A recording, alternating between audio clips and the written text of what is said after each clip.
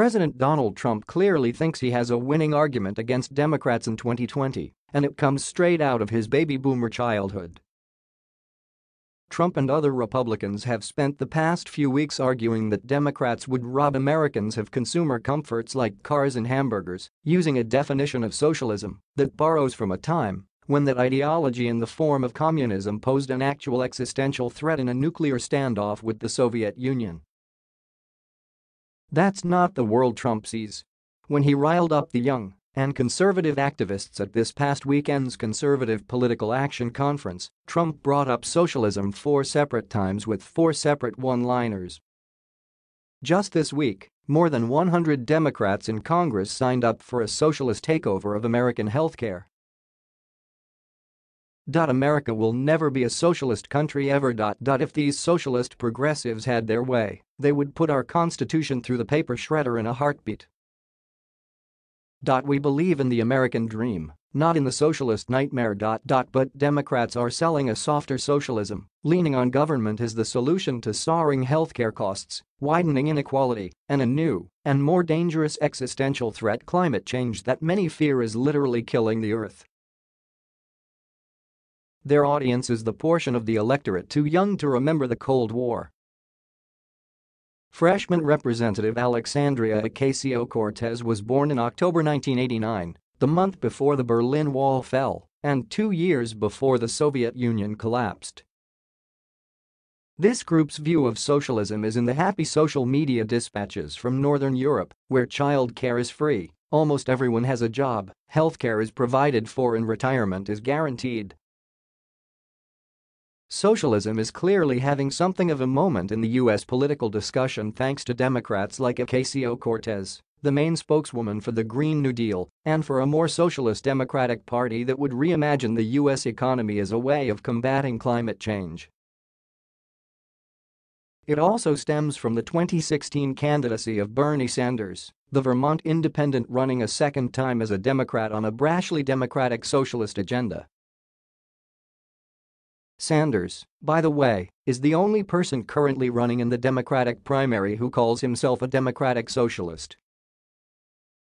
Ohio Senator Sherrod Brown, who is considering a run, likes to call himself a progressive.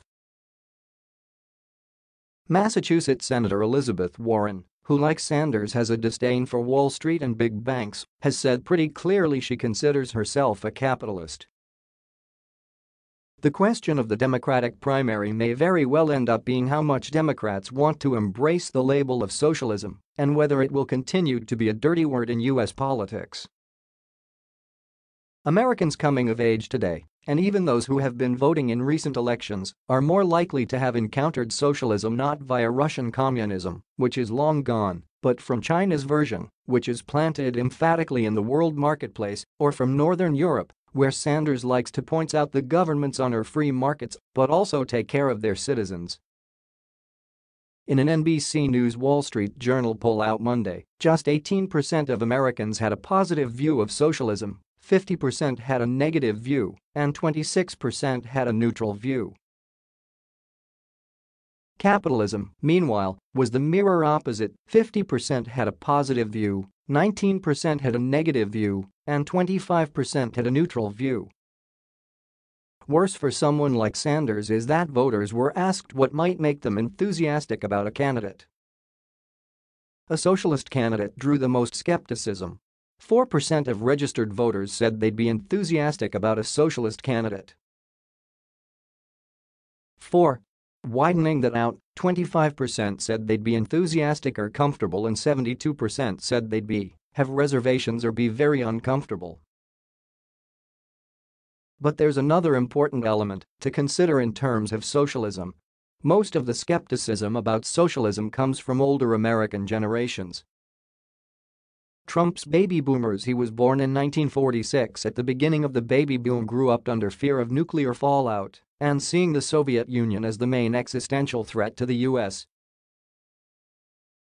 Now, it is their distrust of socialism that Trump is banking on, even as those boomers embrace the twin U.S. government safety nets of Social Security and Medicare.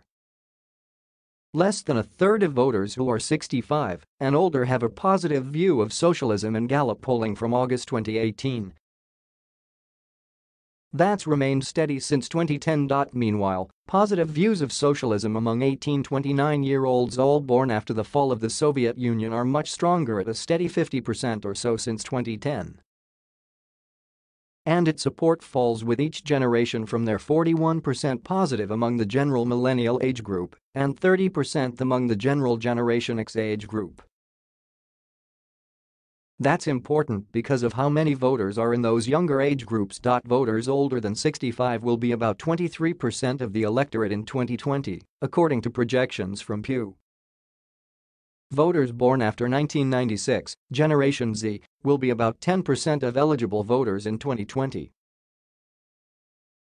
Millennials will be about 27%. Generation X, who were born between 1965 and 1980 and so have very real memories of the Cold War, will be about 25% of the population.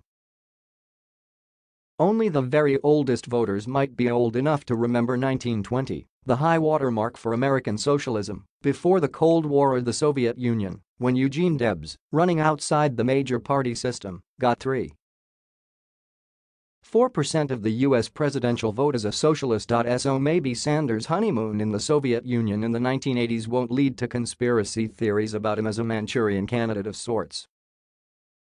Especially since it is the new Russian plutocracy of oil barons and oligarchs that interfered with the 2016 election in an attempt to help Trump